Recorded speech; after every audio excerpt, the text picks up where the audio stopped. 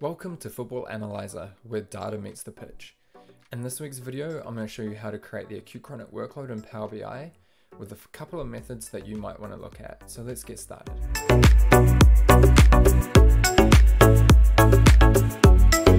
If you haven't already, make sure you hit like and subscribe below, and make sure to hit that notification bell icon so you are notified of future videos. So I said this week we're going to work through the acute chronic workload in PowerBi. I'm going to show you a couple of methods of how you can calculate it using just DAX, and then we're going to move on to some R scripts in Power Query and also just create an R visual as well, so I can show you both methods and the pitfalls. So let's get started and head straight over to my laptop. So here we are over on a report that I created a while back, and this one is more of like a team dashboard so we can look at data, but I'm just going to show you a quick snapshot of it. And in here we've already got some training load data that is fictional.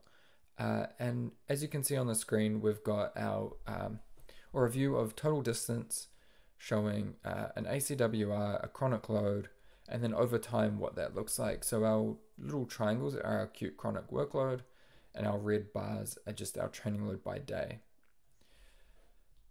So if we were to calculate our acute chronic workload normally, just using DAX and a couple of measures, we would use two. So we've got our 7-day value where we're going to sum our training load by day, so that'll allow us to make sure that we're capturing everything. So if you've got multiple sessions, things like that, and then we use a dates and period function to be able to tell the date table that we're looking for from the last date 7 days before that. And then to get our chronic load, we're going to use the same measure. Essentially, we're just going to change the 7 to 28, and we're just going to divide it by 4, so we get a weekly value or a 4-weekly sort of average of that time. And then we're just literally going to go into another measure, go 7-day divided by a 28-day measure, and then we plot that and we get this view here. What we will find is that we will get towards the start of our period, our training load period, values of around 4, and then after about 4 weeks that'll start to come down, and then you'll get a really good view of what an acute chronic workload is for someone. Now that is one of the pitfalls of using this general method, and a lot of people want to be able to see a value from day one, and that's where something like the exponentially weighted moving average comes in. It gives you a value from day one, and it gives you the ability to be able to see a little bit more sensitively changes in load, and also accounts for things that are happening sooner better, rather than this method where it's sort of just applying the same weighting to everything. So what we're going to do today is we're going to talk through a couple of methods of how you can create the EWMA, ACWR, and PowerBi. It's a bit of a mouthful, but we can't really use DAX for this, so we're going to have to use R, and one of the ways we can do that, or the first way we can do that, is let's go over into transform data. So recently we have been talking about using R and scripts in Power Query. And so we did that recently, and today we're going to go through some of that to be able to create our ACWR here. So first of all, what we're going to do before we go and transform data is we are going to change our date here to a text value, because we know from last time that that causes problems when we're transforming with an R script. And then we're going to go to transform and run R script. So again, for those that weren't with us last time, we're going to have our data set, this one in the table behind us. It's going to be loaded into a data frame called dataset. And so what we're going to do is I'm just going to go into, I've got this copied off to one side. I'm just going to bring this over, bring in a script that I had created previously. And this is just going to hold all the information we need. So I'm just going to clean it up a little bit. It's come through a little bit funny, but that's okay. So now we can see here we've got a few things happening, but what we've got here is we've created a data set called data_pragma, and in that we're using this library called Pragma to be able to add some of these new values. So we're using a moving average from the package, and in that you can specify the type of average or moving average you want it to be, and the E stands for the EWMA. Simple as that. And then we're telling it we want it to look at total distance, But one of the new things here is we're looking at a group by function. This isn't something that we've talked about before, but essentially all it's doing is just grouping it by a value. So in this scenario, it's our athlete ID. So it'll look at this here, find all the ones, group them all together, and use them. Then the second step is we're actually arranging it. We probably don't need the athlete ID, but I'm going to leave it there. But then we've got the date, so that's just telling it to arrange the date in order. So if the data set doesn't come in order, it'll make sure it is. But the first thing we need to do here, I just noticed, is we are missing our date here. We also need to actually add in here library Lubra date. So we're going to go date equals day, month, year, date. Need to put it in capitals, 2 of those, and then our pipe. So now that we've got that, let's go date data underscore pragma, and we're going to click OK. We'll see if there's any errors pop up, and if there are, we'll fix those. But hopefully this will just run first time. So as you can see here, the data set's already loaded. Quick as that. Simple as that. So if we scroll over to our right, we will find that we now have some values here. So we've got our 7-day rolling average from Pragma, our 28-day, and then also our ACWR. So let's go ahead. We'll just go and close and apply that. It's going to load it into PowerBi.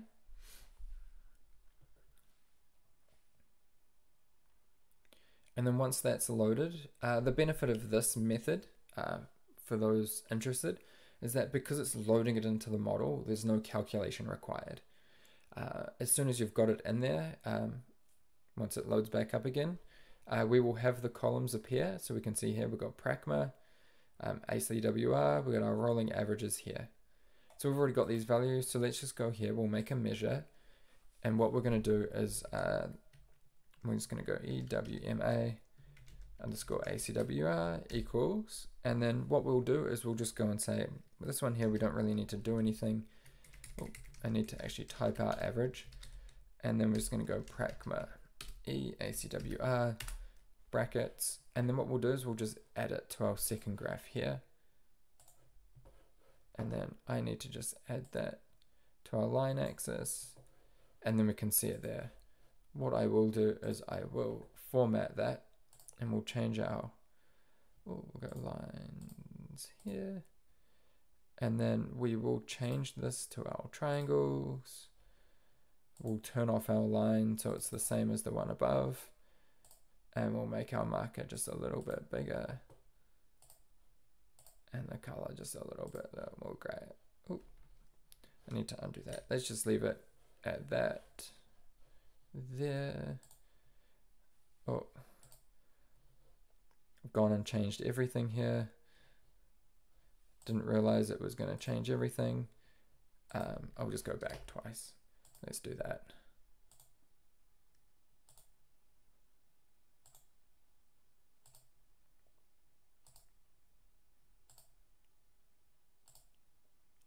Okay, we'll just leave it at this for now, but we can see we've already got our ACW here. And our line kind of just already appears. It is a little bit more sensitive to the changes, and so you'll see that jump up quite quickly, whereas you can see sort of in our first one here, there's no real adjustments. It kind of flows quite nicely rather than these little jaggedy bits. But what you get is closer training load accounted for a little bit better, so when somebody has a real spike the day before, you might see that spike appear. But that's one method of calculating it. Quite quick, quite simple, loads into your data set. You do have the ability to see the rolling values, so you can go and troubleshoot if you have any issues. Now our other method is very much the same code, but slightly different, and we're going to use an R visual. So this is more of an added bonus for those that want to see it. And to get started, all we're going to do is just select our data set from our data fields on the side. So we're going to go through, and Power BI will just start building a visual that it thinks makes sense. I'm going to include the old ACWR from our top graph here, and I'm also going to add in total distance at the bottom. So we've got these 4 values. I'm just going to make this a little bit bigger, and we're going to click this drop down and then click R script. So now very much the same as in Power Query, R has loaded a data set. It's going to add those values as a data frame, and then it's going to find the unique values of that data set. That's one thing to be aware of, and you need to be careful with. And then the next thing, again, I'm just going to pull a bit of code from the side here, and then we'll talk through it.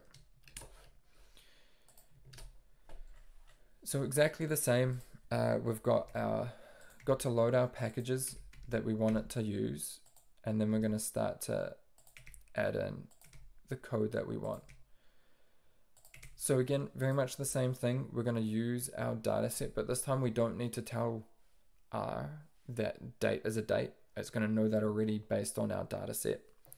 And then we're going to arrange it again, and then we're going to mutate add our values, and then calculate our pragma ECWR. But the next step is creating our graph. So there's a few steps to this one.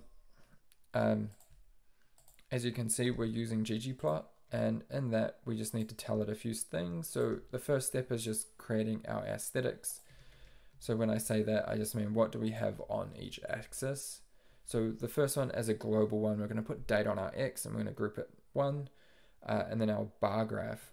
We're going to add that first, and so that's our total distance, so we can see it by day. And we do need to tell it stat identity. If we don't do that, it won't create the bar graph. And then our next step is creating our line graph here. And we're going to tell it to scale this. So one of the funny things with R is that it doesn't plot things on the different axes well. Our secondary axis is more of like an aesthetic thing rather than actually being plotted against it. So we need to scale them appropriately. So in this scenario, we're going to scale it by 10,000. So we're going to times our ACWR by 10,000 and our normal ACWR that we calculated with DAX by 10,000. But then our secondary axis is going to be scaled down by 10,000, so we get the view that we want. So now we've created our plot, and then we're just going to tell it that we want it to return our plot at the bottom. Off to the right here, there's a little play button. We can click that, and then we'll see it spinning, and then we'll just see where our issues arise. And it's just not wanted to. I'm going to see if it's to do with these things. I'm not sure what they've come from, but we'll get rid of these. They probably are our issue. And then we'll click play again.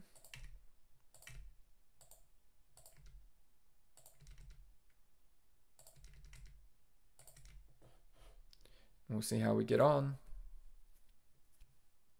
So spinning, spinning, spinning. There we go. So now we can see our graph. Once we resize it, we do need to click play again. And then I am going to lower this. So we can see here we've got both of our ACWRs plotted. And we can see that we've got our initial or our normal version ACWR here starting. It says 4,000 on the left here, but on the right we've got 4. And then it starts to drop down. Whereas our EWMA version plots a little sooner and a little better. It does rise here with our load, which is kind of what you might expect, and then it starts to drop back down to a normal level. So if we do lower this, as I was mentioning, the one difference here is that this is being calculated on the fly, so it will possibly have a little bit of a delay. So if we change athlete, we can see it's still spinning in the top left, and then now there's our data. So if we choose another one, we do have a few seconds we have to wait. But that doesn't necessarily mean a bad thing. You can probably customize this visual a little bit more than what you can with the built-in version. But it's just something to be mindful of. If you're wanting speed, DAX is probably the way to go, or calculating it in Power Query. But that doesn't mean you're not going to get the same kind of value here. So there's two methods of calculating the acute chronic workload. Well, two methods of calculating it, and then two options for calculating our EWMA and PowerBi. If you have liked this video, make sure you hit like and subscribe below. Hit that notification bell icon so you're notified of future videos. And I'll see you here back next time, Football Analyzer, where data meets the pitch. Thank you.